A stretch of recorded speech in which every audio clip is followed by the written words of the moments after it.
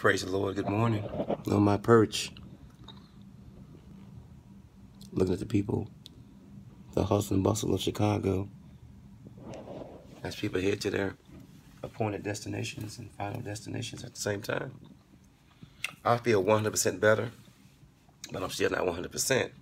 But I feel pretty good. I thank God for recovery and the truth that we're all wonderfully made. I thank Him for the defenses of the body. I thank Him for healing. You know, when making a decision, I've discovered in 52 years of living that you can't be under the influence of anger, alcohol, dope, drugs, pride. You have to be sober in order to make a sober decision. We thank God for a sound mind and a sound heart, and I thank God for blessing me to hear the sound of His voice and for the soundness that seals me deep on the inside. But whenever you're going to make a decision, some of the decisions are going to be like tearing of the soul, Velcro tearing of the soul. Some of the decisions are just going to be routine. But a lot of people can only make a decision they know they need to make under the influence of anger. They can only divorce or want to leave when they're angry. They can only want to break up or want to be away from this person when they're angry or upset.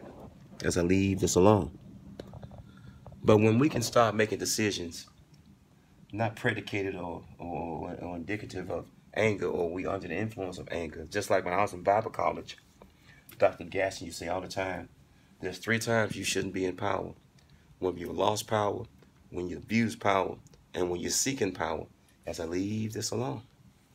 But when you can make a decision and you're not under the influence of pride, anger, you're not upset. See, it's easy to throw him out when you're mad. It's easy to leave her when you're mad. It's easy to break up when you're mad. It's easy to file for divorce when you're angry. It's easy to tell somebody how you feel when you're upset. But when you can speak your mind, hallelujah, and you're not under the influence of power or drugs or dope, or you're drunk with anger or pride, when you can make a decision based on clarity, I can see clearly now, the rain is gone. I can see all the obstacles in my way.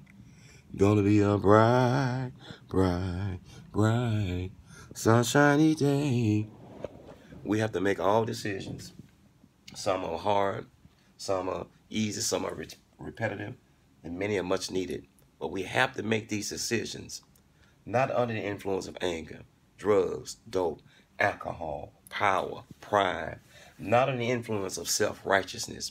When we can make decisions that we know we need to make and not be under the influence of anything but the power and the grace and the love and the presence of God, when we can make sober-minded decisions, when we can make decisions we know we need to make, and we're not angry, then and only then have we arrived to manhood, womanhood, adulthood, parenthood, or grownhood, or out the hood, whatever hood you want to call. We have to make decisions, not under the influence, not under the influence of self-righteousness or anger or pride or racism or bigotry.